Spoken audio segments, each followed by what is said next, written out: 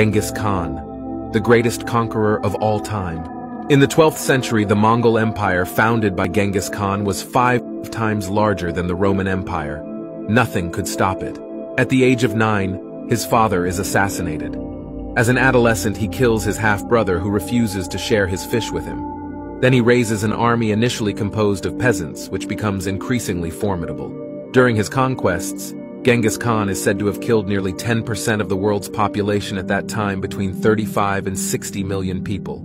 Genghis Khan had a harem of 44 wives, but he actually had over 500 concubines from the various conquered countries and more than 120 children. He allowed the conquered peoples to retain their customs and religion, however he was ruthless.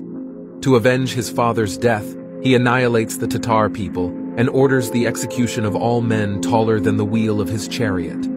In 1221, in a single day, he massacres the entire population of the city of Nishapur, totaling over 1 million people, because they killed his daughter's husband, and she is angered.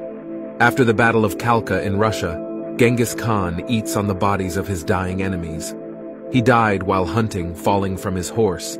To keep the location of his burial site a secret, all the people who participated in his funeral are killed, totaling over 2,000 individuals. His tomb has never been found.